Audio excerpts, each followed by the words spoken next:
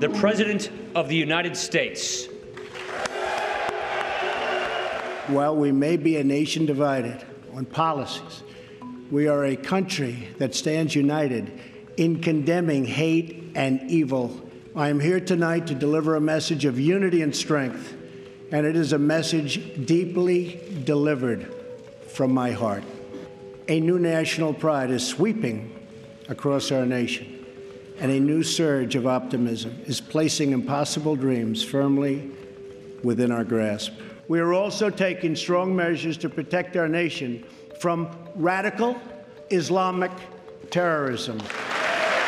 So I am calling on all Democrats and Republicans in Congress to work with us to save Americans from this imploding Obamacare disaster.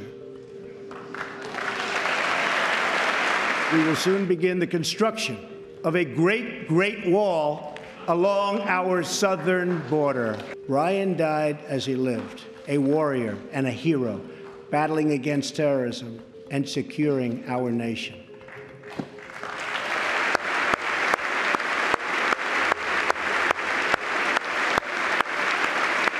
Thank you, God bless you, and God bless the United States.